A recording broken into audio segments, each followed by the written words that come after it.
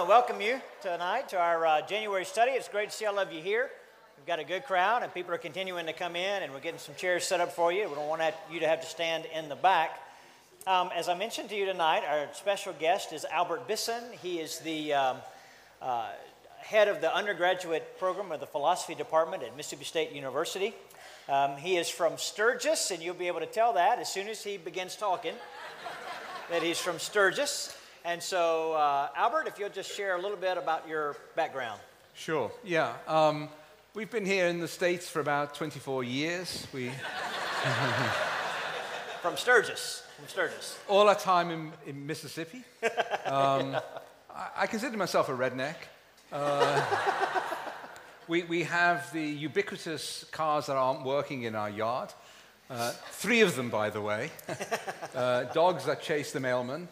And snakes and all the rest of it. But no, we came over here back in '94 to do some studies at the seminary, and the intention was to be here for about 3 years and then go back to the UK and pastor a church.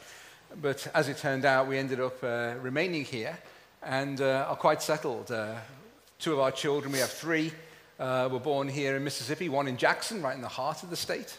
Another one here in Starkville itself. So Rebecca Joy was born in Jackson and Sarah Grace here in Starkville. My son Daniel, he was born in the UK, about 3.5 years old when he came here. And he had a perfect English accent until he met a lad from Alabama. Overnight, it was waya and thaya and chaya. It was a losing battle. If I talk about myself as a redneck, he's triply a redneck. But he's since become an American citizen. He joined the Army National Guard, and his intent was to become an officer, for which he needed ultimately to be a citizen. So he became a full American citizen, and now he's serving as a police officer down in Biloxi, and thoroughly enjoying that and thinking of going back into the Guard itself. He's a graduate, of course, of that great university just down the road, Mississippi State. He graduated in finance, and Rebecca Joyce just completed her studies this December. She did a double major in philosophy and English. And our 3rd child, following the right path, is also on their way to Mississippi State. Wonderful. Thank you for being here. You'll notice that on the screen there is a number that you can text a question to. Several of you have submitted questions already, and so I'm going to be asking Albert the questions that have been submitted. Now, just for your information, this is not my personal cell phone number. It's Bobby's. And so when you text the question, it's going to go to Bobby, and then Bobby is going to send the question into me, and we're going to try to get to as many of your questions as we possibly can in the hour that we have. But let's go ahead and begin. One question that has been submitted to us tonight is the question, why should I read the Bible? Well, the Bible is indeed the revelation of God himself. And he's the fundamental reality of the world in which we live, of the entire cosmos itself. And the scriptures talk about it as being made in the image of God. And when we begin to consider that, it has profound implications. And especially in our contemporary postmodern society where people are very much concerned about their own identity. Who am I? What kind of a person am I? What makes me tick? And so on. And the typical process to try and answer that question is to look inward, to try and self-identify in some way, or look at others who are so-called experts who might be able to provide some insight. But invariably, that can lead to some degree of frustration. The scriptures provide a revelation of our God and declare that we are made in his image. And the healthy and biblical approach to comprehending who we are is to see ourselves in relation to God himself. We come to know ourselves by knowing God and understanding how he has established us in our humanity to live. And that is in relation to him and in relation to others. And with that outward perspective, there is a healthy psychology and an enormous benefit because we see God in his perfection, not ourselves in our imperfection. And thereby we become more aware of what intrinsically characterizes our humanity. Not the depravity of human society, which is all too evident and distressing, but the perfection of our God. And thereby we have a context to understand his his relation to us, and his redemptive work. So if you want to know who you are, if you want to know the significance and the purpose of this entire world and of life itself, then the scriptures answer these fundamental existential questions. What an excellent answer. And questions, by the way, are coming in at a rapid pace. Oh, no. Didn't you say that we were answering these questions? So let's get to I think let's get to a question that probably everybody has, and then we'll get into some nuts and bolts questions. Mm-hmm. But one of the questions that a lot of people have has to do with how the books in the Bible were selected. Mm-hmm. And so how do we know that it's true? How are all these Bibles the books in the Bible put together? Mm-hmm. So how would you answer that question? Well, the scriptures were built up over a considerably long period of time, and scholars in their academic endeavors have various ideas about the nature and composition of the scriptures. But if we take it fairly straightforwardly, they are records of events that took place, of revelations that were given, of prophetic words that were given to prophets to declare to the people of God. And with the Old Testament scriptures, it was over hundreds of years that the body of material was built up until it eventually became settled as a fixed body, a canon as it's technically known, around the early part of the 2nd century AD. And that became absolutely essential with the changes that had taken place in Israel during the 1st century and then into the 2nd century. In the 1st century, there was an uprising inspired by a group of nationalists called Zealots, which the Romans put down quite easily and destroyed Jerusalem, and in time began to suppress further the Jews. And that really drove home the necessity of fixing the canon. But the canon had already been established. It was just making it absolutely certain. With regard to the later scriptures, so you have the Gospels, the book of Acts, and then the epistles, and then ultimately the letter of Revelation, the apocalypse of John. These writings are built up over time. The Gospels typically would be traced to the 1st century, where there would be witnesses who could validate this material. And then the epistles, also written in the 1st century, all the material ultimately in the 1st century. But over time, the church would recognize the value of these various items that had been written. And there was a general consensus within the church that this is the Word of God. Now, there were writings that were outside of what we would call the scriptures that were of some encouragement to the church, such as the Shepherd of Hermas, but those which were eventually established as the authoritative revelation of God were settled fairly early on. The earliest record we have of a canon, of a collection of New Testament books, goes back to the 2nd century, called the Muratorian canon. But it really is by the 4th century that there is a definitive statement about what constitutes the collection of New Testament books as we would have it today. But that doesn't mean to say that it took to the 4th century to do that. The books were already recognized and regarded as of great significance. The basic rule of thumb was this, that a book to be accepted had to be written by an apostle or someone who knew an apostle.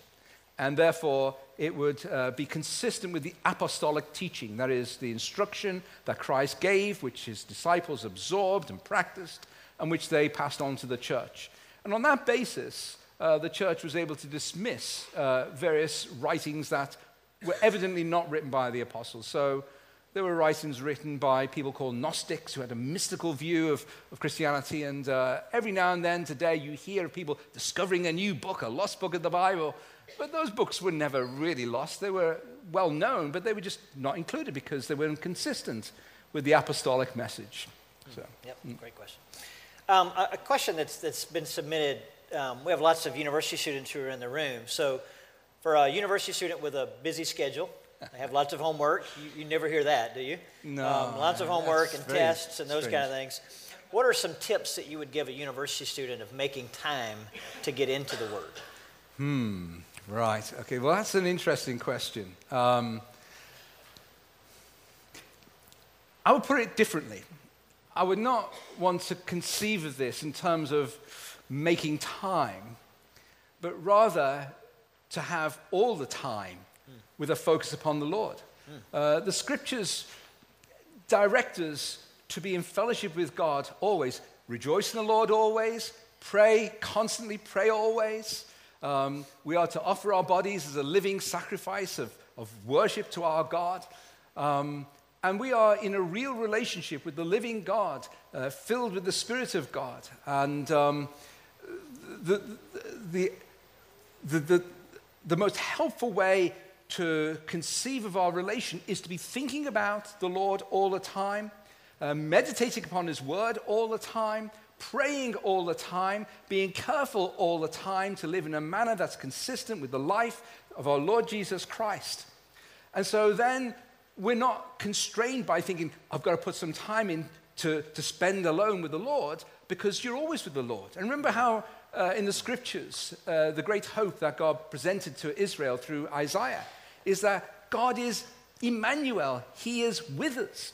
Think about the Great Commission, where Jesus Christ directs His disciples to go into all the world and to proclaim the gospel. And at the end of that statement that He made to His church, Matthew chapter 28, He says, "And lo, I am with you always to the end of time."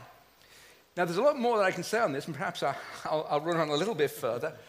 But to make this work in practice, what one ought ideally to do is to have some passage of Scripture in mind always, and to be thinking about that passage of Scripture. So you're drawing out the juices, the nourishments, the revelation that God is making of Himself in that Scripture. It's not a matter of covering a fixed quantity of material or getting through the Bible in a year or 2 years or whatever it may be, but rather it's a matter of absorbing who God is. Taste and see that the Lord is good.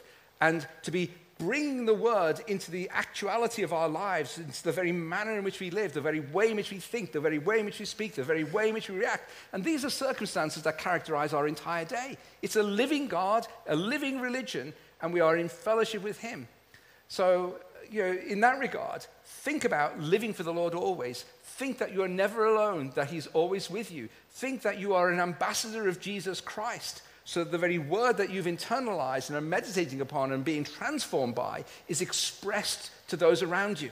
As the Apostle Paul says, "Follow my example as I follow the Lord Jesus Christ." So you're a living, bodily worshiper of the living God. Now, if you want to spend time in specific study, then you can do that. Just find time to do it. But make sure that the mainstay of your life is constantly thinking about the Lord, because your mind as a student never stops working.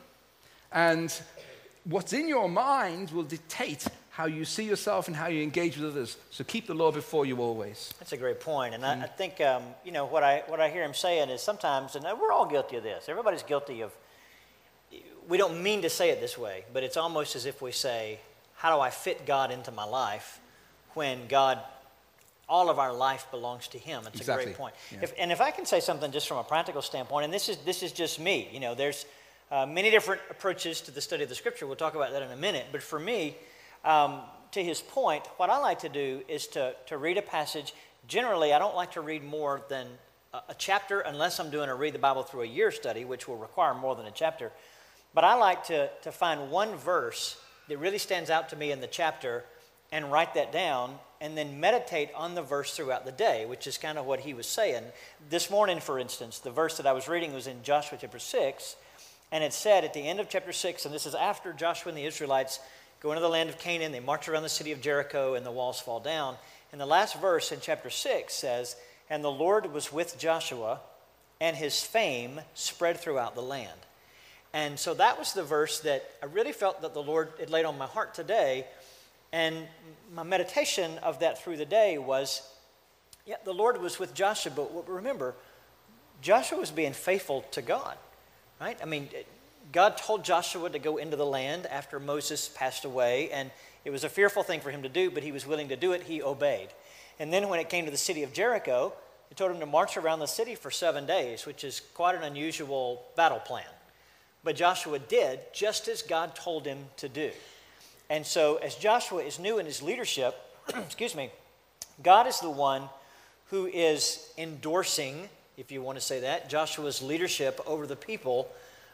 As Joshua obeys God, God is working through him. But that's an example of, that's just a verse, that I wrote that verse down and meditated on that verse throughout the day. So I guess what I'm hearing you say is it's not about, sometimes we have a belief that because we have heard somebody on a podcast who reads 18 chapters a day, that we need to get up at 3 o'clock in the morning and we need to read 18 chapters a day before we begin our day. And that's not necessarily, that's fine if you want to do that. But as he said, it's seeing your whole day as belonging to God and meditating on God throughout the day and allowing him to speak to you and shape your life through the Word. Indeed. Yeah, great. Another question, and I say another, there's a lot. Question probably a lot of people have, and I'll just read this one verbatim. I don't always understand what I'm reading in the Bible. So where should I start, and how do I go about figuring out what it means? Mm-hmm. Okay. One simple help in that regard is to have a commentary. And there are a number of commentaries available. A commentary is basically a body of work written by someone who has given considerable time and thought to the study of Scripture and brings a degree of maturity and experience to that study and carefulness so that the exposition, the explanation of that Scripture is carefully and consistently worked out.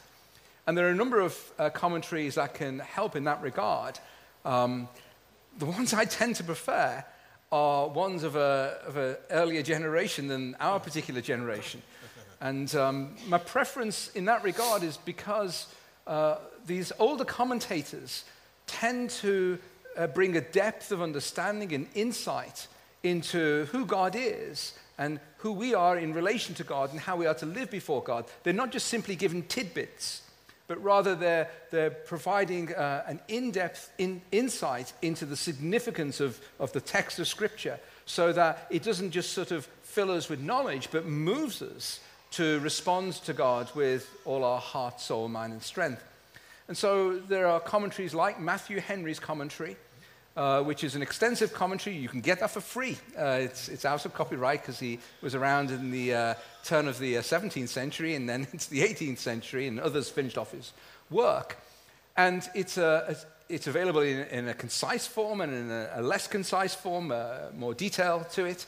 But he provides a very careful and applicable analysis of the text to the end that a person may understand what it is to live for and to love God.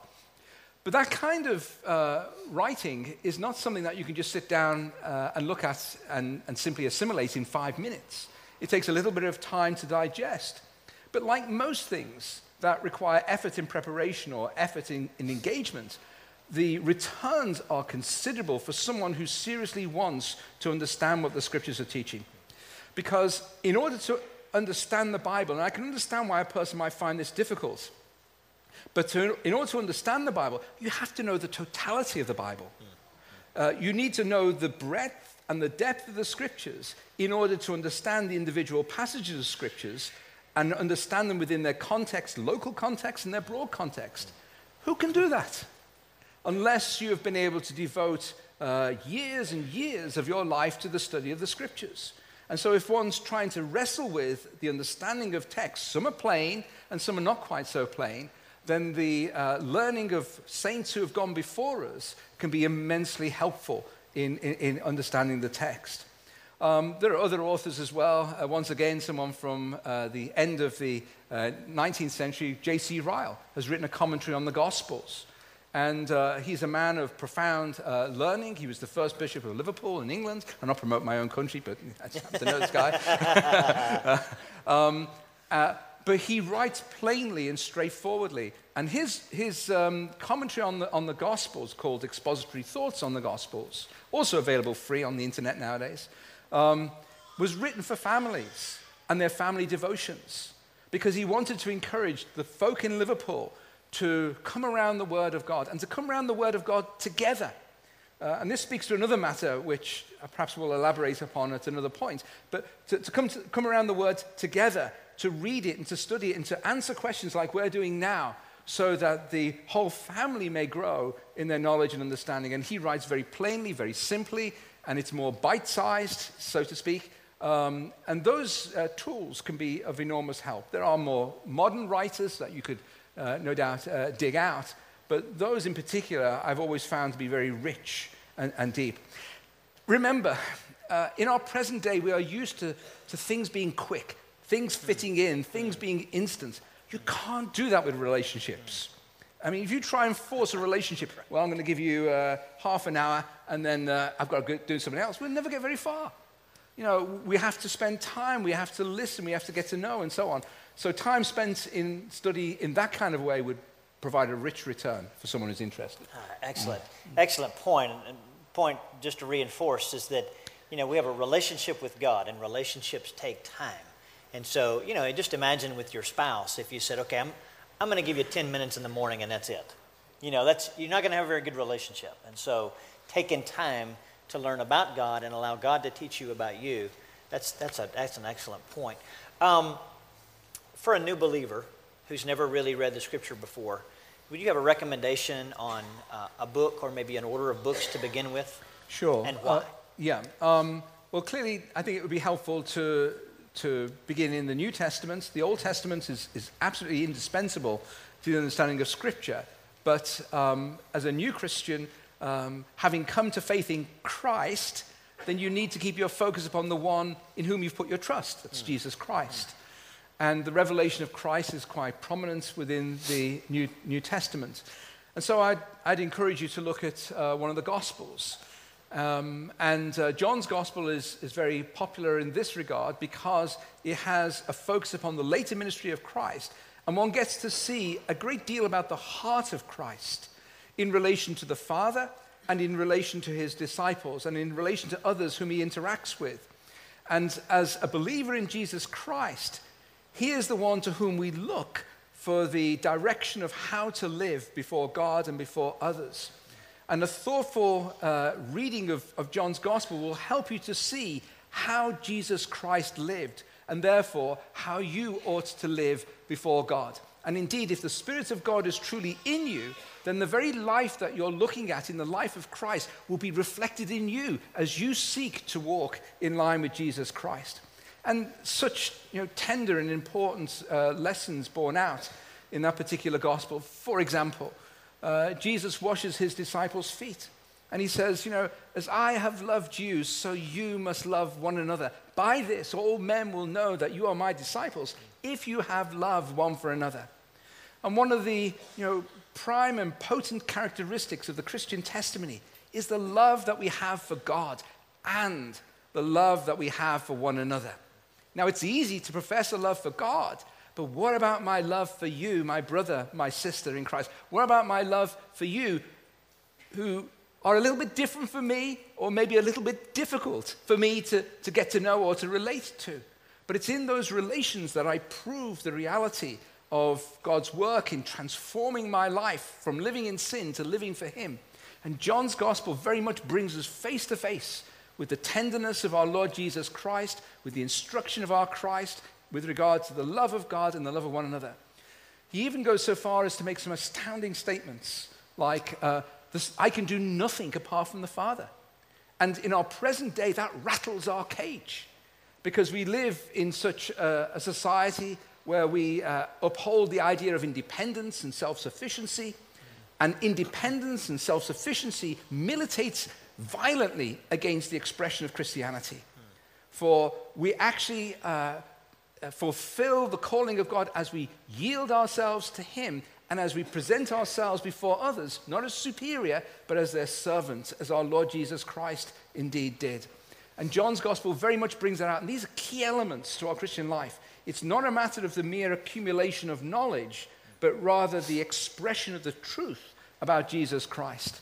Of course, the other Gospels work very well, too, in bringing these things out. Luke's Gospel shows a lot of relations between Jesus and women and Jesus and some of the outcasts within society, and I think it gives us good insight into the further relations that Jesus has and which sets the example for us in our relations with others.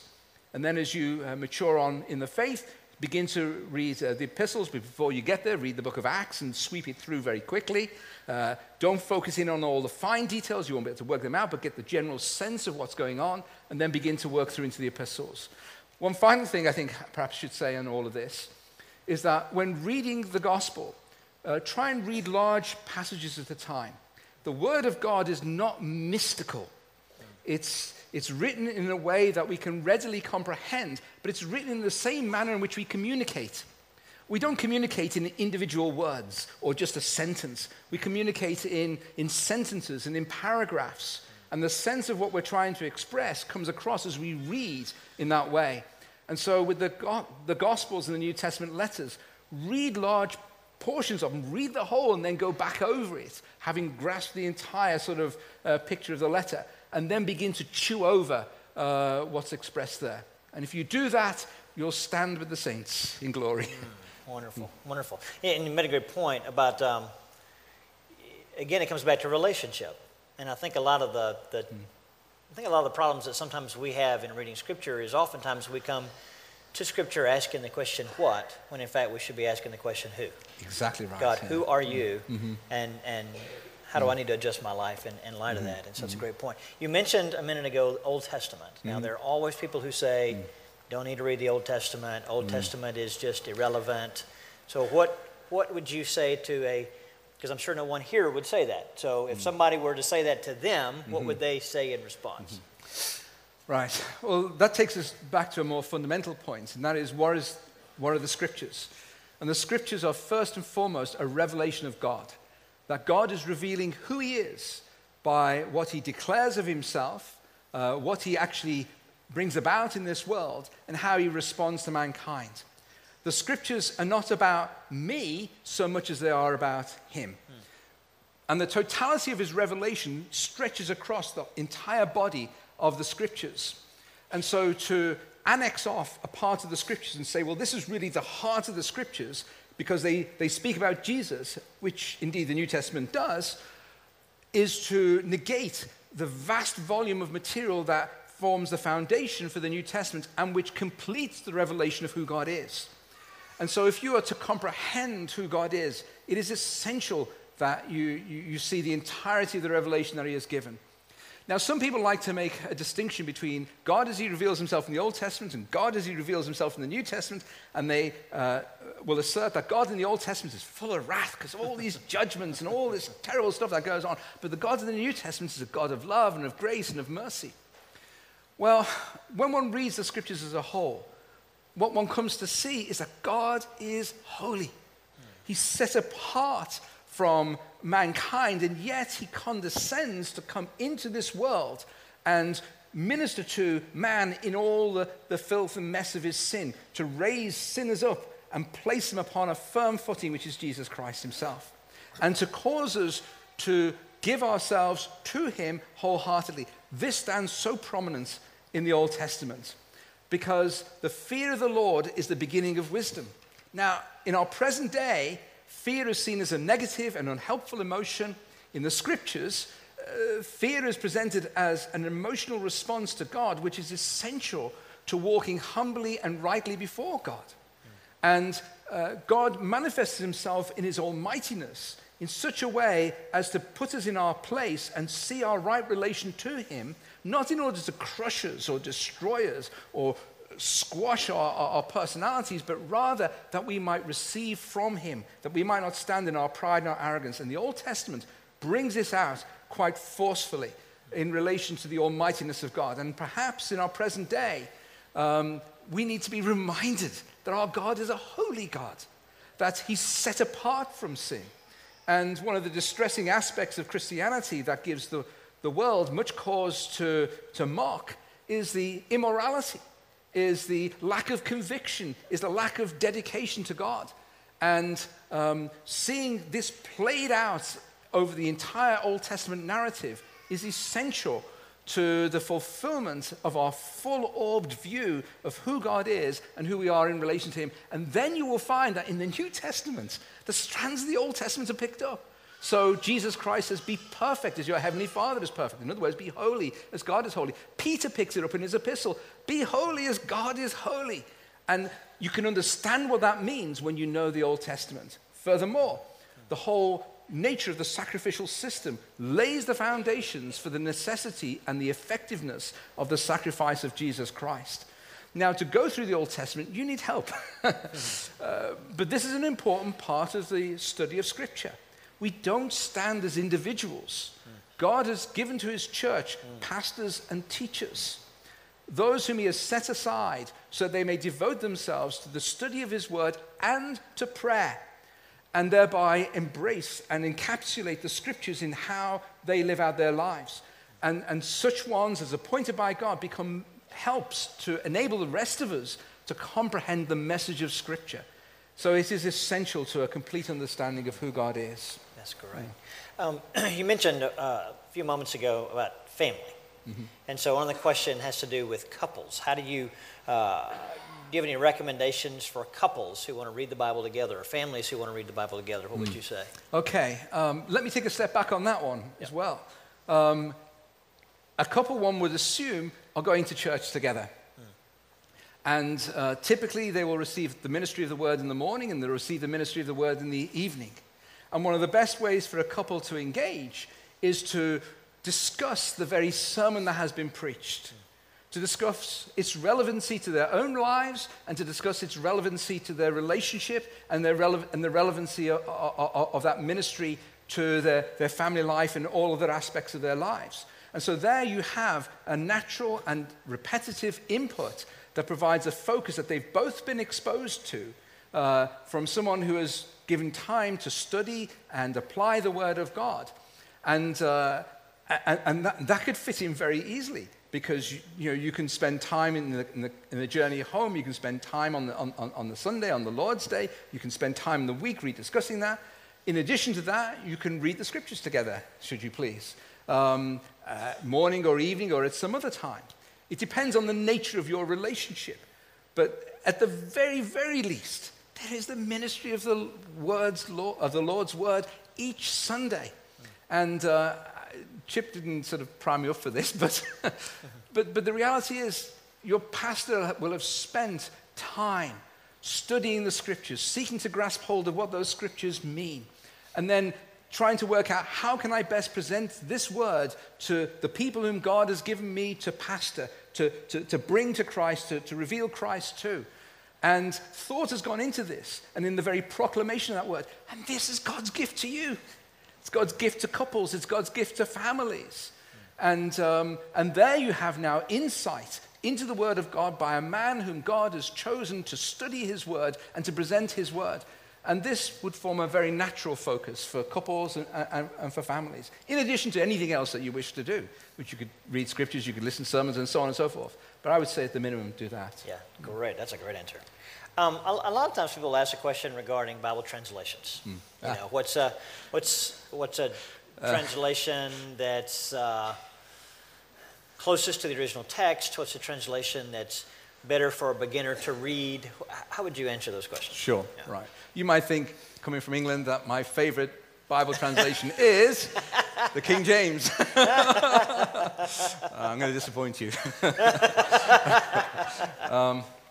The Scriptures are written to convey, the knowledge of God, and in particular, the person of Christ. And it's a narrative. It's a narrative that takes various different writing styles. It's straightforward in that prose, or it may be poetry, or it may be a special type of writing called apocalyptic, or it may be another kind of communication called parables. It's written in different ways, but it's communication. And as I mentioned earlier on, communication is not in isolated words or isolated verses. It's a flow. And to that end, when reading the Scriptures, we ought to be able to understand the language. We ought to be able to understand the way in which the sentences are flowing and the paragraphs are joined, so the thought that's being communicated stands out clearly to us. And so on that particular basis, I would recommend a translation that you find easy to read, that makes sense to you, that is in our contemporary English idiom. I'm quite sure that if the translators of the King James back in the 17th century were around today, they might, and I don't wish to cause any offense, so, but they might say to us, we wrote this in the vulgar tongue, the common tongue of our day. We wanted to communicate what is written in Greek and Hebrew and Aramaic to people who speak English. And we want them to really understand what God has written, what God has given in his word. And we want them to understand it with a degree of force, poetic force, so that the metaphors really ring home, and we've given careful attention to this. Why are you still reading this version that's so many years old, so many centuries old? You should read it in an idiom that is consistent with how you are today. Now, of course, the New King James is an effort to do this, and it's very good in that regard. The translation ought to be one that follows as closely as possible the original languages.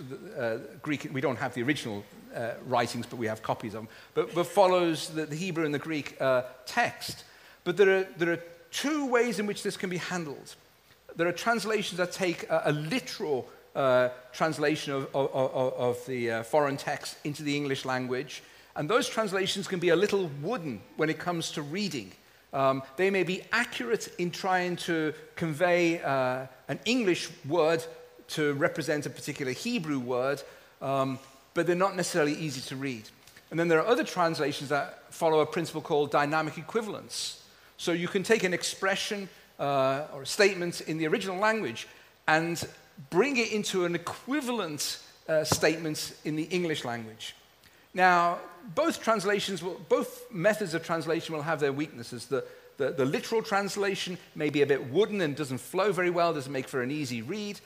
The dynamic equivalence requires judgments as to what the original text means.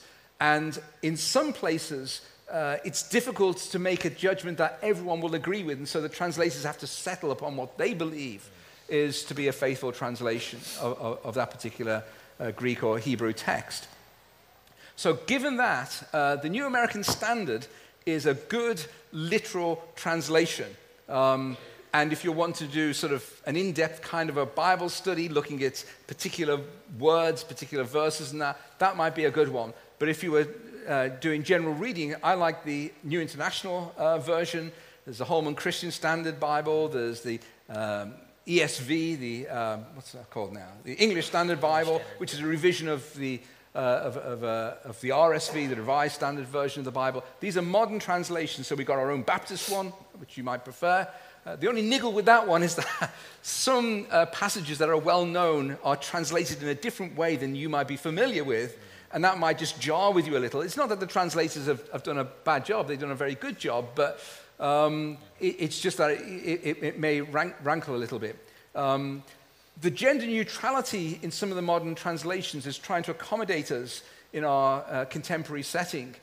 And one can sympathize with the sentiment behind that, but then it can be a little problematic if one is trying to understand the relation between men and women and between one another and our relation to God, and all that's embraced within God's establishment of authority.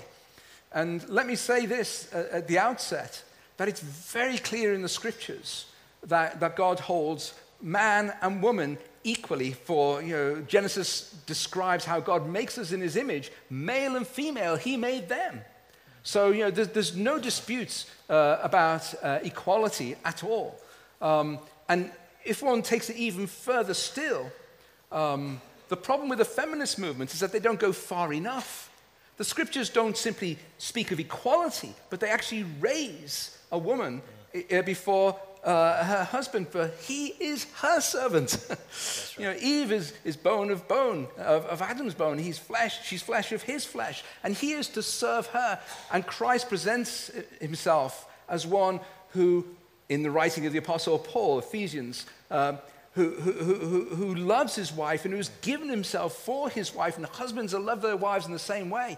And the gender distinctions, when understood in this kind of a way, take on an entirely different light. That the man is to serve his wife, is to love his wife, is to ensure that she flourishes, that she is under the blessing of God as she walks in the light of the Word of God and so on. And he exemplifies that life in his own life. So the gender neutrality, I think, can sort of miss some of the emphases that might come out by keeping the gender distinctions that are there in the original scriptures, with keeping it in mind all the time that it is sin that perverts the human relation between men and women. It is not Christianity. So a modern translation for reading it easily. I don't like the Amplified Bible, which gives you a variety of translations of individual words, because a word has meaning in particular context. And simply knowing all the different ways in which a particular word can be translated is not helpful. You need to understand how that word is to be understood in the particular context. So the Amplified Bible may be of some use in some studies, but I wouldn't recommend it for general reading. And then there are Bibles that are paraphrases, which may be of help for someone who has difficulty with reading and needs some help with English comprehension. That can be of some help to get them going. But they're a bit like the stabilizers on a bicycle. Once a person learns to ride the bicycle, then they can move on from there. So, for example, with myself, when I first became a believer, my understanding of Christianity was very, very, very poor. And I read the Living Bible. It was helpful for me. It helped me to comprehend what the scriptures are about. And then I moved on to a more accurate translation, because the likes of the paraphrases can lead you into error if you try to form judgments about God and how to live before him. Exactly. Here's a question that's come in. It's kind of the Bible and evangelism. So the question here has to do with the fact that there are a lot of Muslims in the community of Starkville. This is a question from a person who was a Muslim and now is a believer. And the question is, in an attempt to make disciples of Christ from those who presently are Muslims, what strategy would you suggest? How would you use Bible verses, or what Bible verses would you use to kind of help a Muslim see that Jesus is the Savior? Mm-hmm. Yeah. Maybe you might be able to work out where I'm going to answer this question anyhow, given what I've already said, and that is, I wouldn't want to necessarily pull out individual verses, but I'd want to help a person to read the scriptures, because it is in the reading of God's word, through the work of the Spirit of God, that a person is brought face to face with the person of Jesus Christ. That what a person needs to become aware of is who Christ is, whether they're Muslim, Buddhist, atheist, or whatever. It's to see Jesus Christ. And our conviction as God's people is that if Christ is lifted up, then he will draw all people to himself. And he is very much lifted up within the scriptures, especially within the Gospels. And so for someone who wants to know who Christ is, whether he really is the prophet of God, whether he really is the one who reveals the truth about God and how we are to live before God, would be to present the entire narrative of the life and teachings of Jesus Christ with the confidence that it is not the individual texts of Scripture that will persuade a person to believe upon Christ, but rather seeing Jesus himself as he's revealed in the entire text of a gospel account or the portion of the Scriptures. Yeah. So I bring the focus there, because it is Christ who we must embrace when we come to faith in God. We must see that he is the prophet. He is the Messiah. He is God with us. That's right. Another question, this is kind of a nuts and bolts question, but you know, in a lot of Bibles you have cross-references, you have notes at the bottom. And so the question that's come in is how would you recommend approaching that? Would you recommend approaching reading the passage and then going back? Or as you read and you see a little A on verse 12, to go immediately down to the bottom and see what it says about A?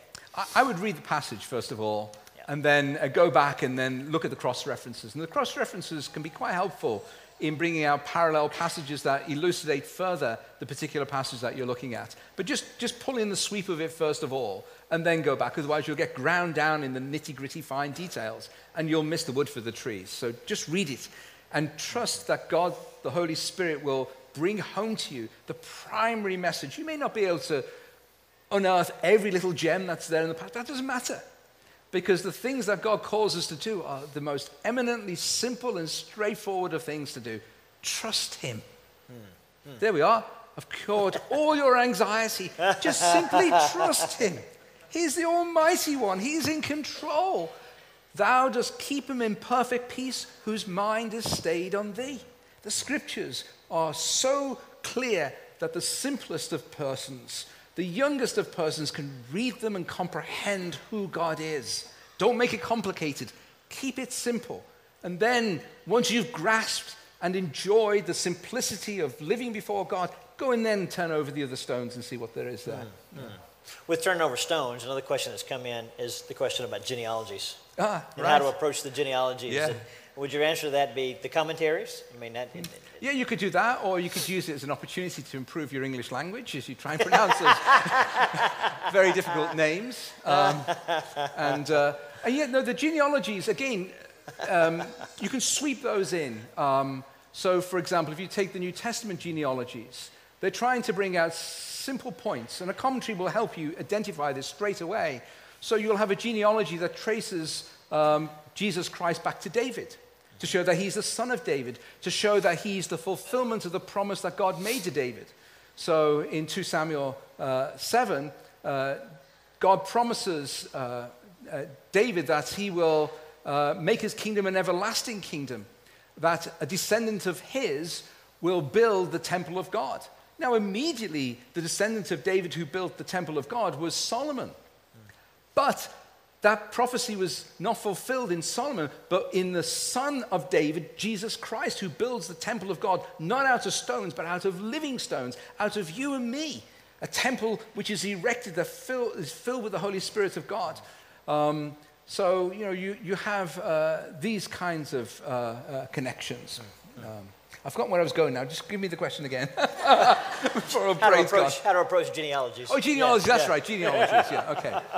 So that's one that it's traced back to David in showing the fulfillment of prophecies. Or you can take another one. If you read in Genesis 5, it gives a genealogy from Adam. And as you're reading through, they live 700 years and he died. 800 years and he died. 900 years and he died. 600 years and he died. And you're going through the genealogy and he died and he died and he died and he died and he died, except for one who gets taken up to the Lord. And the point there is simple, that sin brings death. That man who is made in the image of God does not live in this particular physical entity forever. And that sin has this serious consequence. And it is something intrinsic to all of us that we have a sense that death is not right. That's why we find it so difficult and so painful. Even though we can rationalize that it is a reality that permeates our lives, it just doesn't seem right. And the genealogy brings out the reality that sin brings death. But the one who is brought into God's presence gives us hope in that God raises people to life. And we know ultimately in the fulfillment of the scriptures that we are raised to life in Christ Jesus. So death is not the end for the believer, but rather that we continue to live with God through Christ in the company of God's people forever. So the genealogies don't have to be complicated. They bring home simple truths, either tracing the fulfillment of a prophecy and showing how that's fulfilled in Jesus Christ, or driving home a simple point. And then beyond that, there's not really much more that you can do with them, unless you're interested in history. Yeah.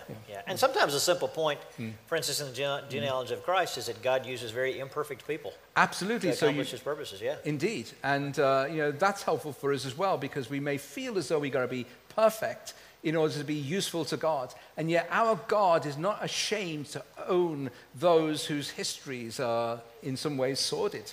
And that speaks volumes for how you can apply that then to your living in relation to others. That, if God loves and embraces those who might mar the reputation of God because of the kind of background there, then how do I relate to other people? Do I distance myself from those who I think will in some way mar my reputation? Or am I willing to reach out with the love of God, with the reality of Christ to those around me? Knowing that, this is how my God has acted, I act similarly. So they can bring out those practical points too. I want to give one final question that comes from them, and then I want to give you just a few minutes. But, you look around the room and you see people of different ages and people who are at different ages in the faith. And so a lot of the people who are in the room I would say a good number of those who are in the room probably have grown up in church, have been in church most of their lives, and have known from very early ages the importance of reading the Bible, and probably, I would say, are familiar with a lot of at least the more famous passages. Probably most everybody in the room knows about David and Goliath and Daniel in the lion's den, etc. And so I think a question from the congregation that I'd like for you to address is for, it sounds blasphemous. The question sounds blasphemous, but you know where I'm going. Yeah. The question would be, I've been a Christian for a long time, and every year I have made the New Year's resolution that I'm going to do better at knowing God and reading the Scripture. How, after all of these years, can I read passages that I've read over and over again and keep the fascination and wonder in the text? Okay. Keep it from getting old hat. Well, consider in the first place that the Scriptures are a revelation of God, and in particular, a revelation of Jesus Christ. And that in coming to the Scriptures, the first question that ought to be there in our mind that we seek to answer is, what is being revealed about God in this particular passage? Who is my God? Who is my Lord?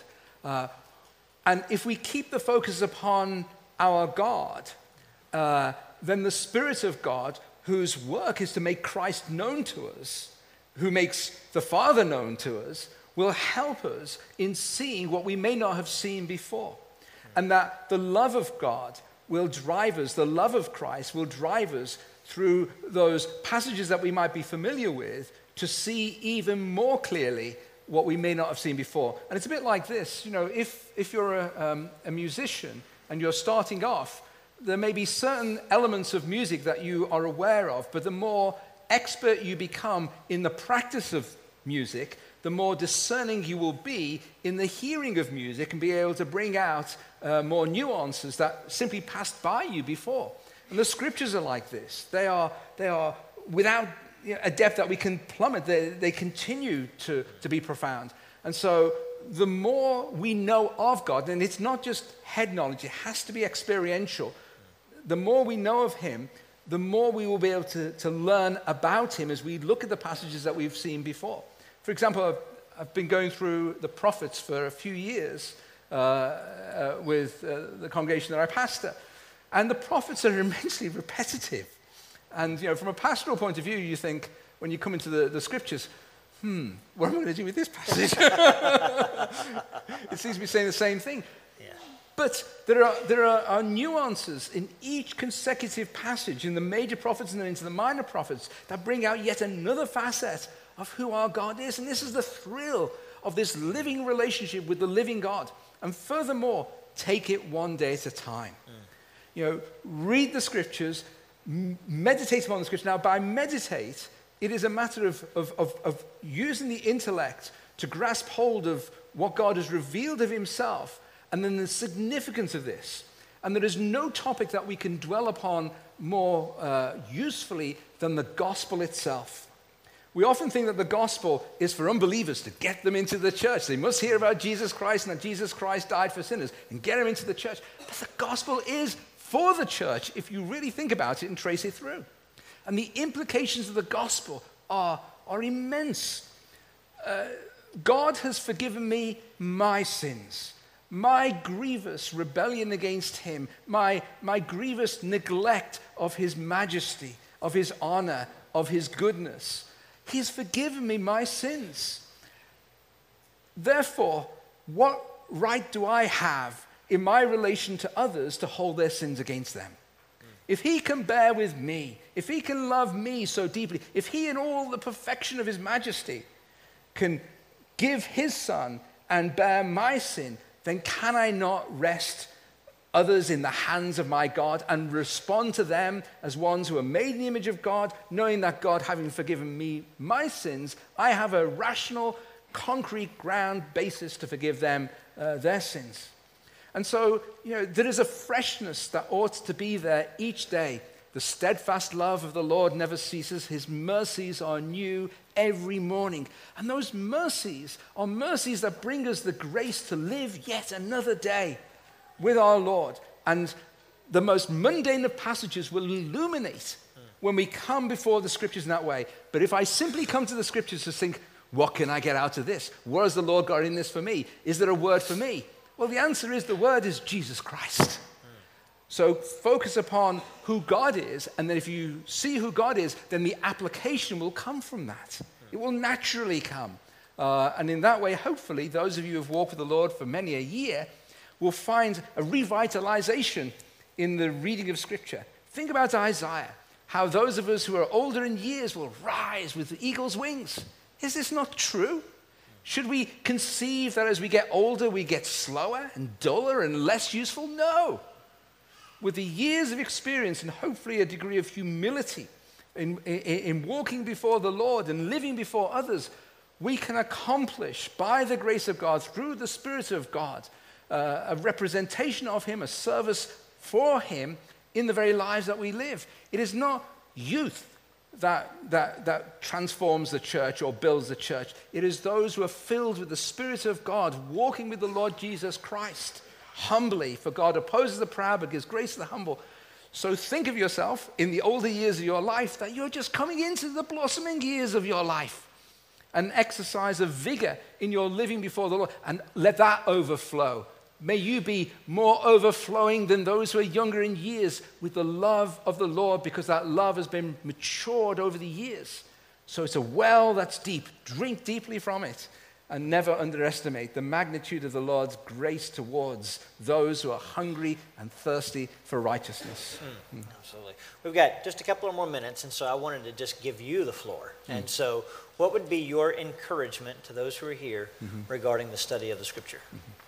Well, there are two ways in which we can look at this. One way that we've been thinking about, and that is very much in the experiential sense.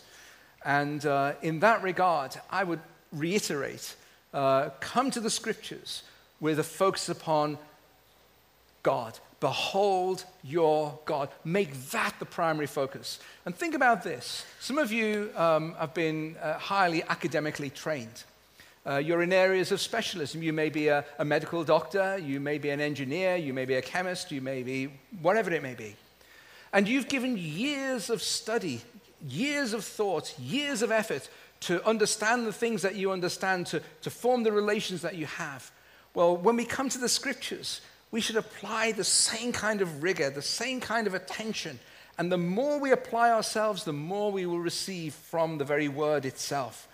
The Scriptures are potent to promote our well-being if we steadfastly give ourselves to them. But the benefit of the Scriptures is that we come to them to read them and to apply them. Lord, how can I love you more? How can I serve you more? How can I show with my life the gratitude that I owe to you because of what you have given to me? And those who so seek the Lord will find the Lord. And those who so knock on the Lord's door will find it opened. And there before them will be the Lord Jesus Christ. So come steadfastly, come deeply, come faithfully to the Word of God. Think upon it in its application to your life and be satisfied with nothing less than being able to say, for me to live is Christ. And as I said earlier on, meditate upon the word that the Lord has given you through your pastor.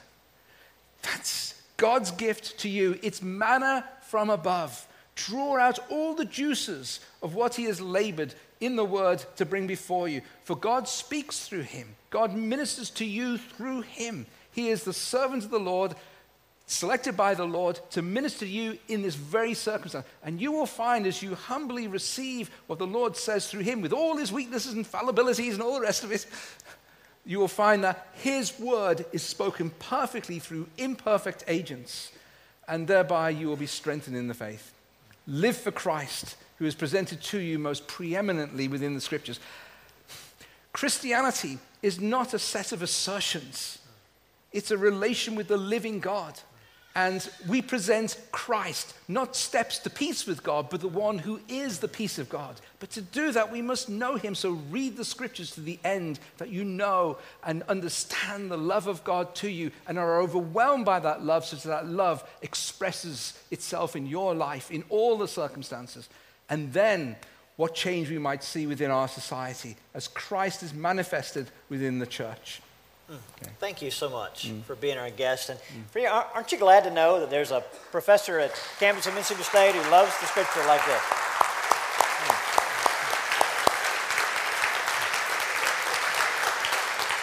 You can see why his classes are always filled. And what an incredible blessing to all of those students who are in those classes, who have the opportunity to learn about God through the Scripture. Thank you very much. Thank you very much. And thank you all for being here. We appreciate you taking your time tonight to come and ask questions and listen. And we always want you to know, if you ever have a question about something that you're reading in the Scripture, please feel free to contact me or one of our staff members.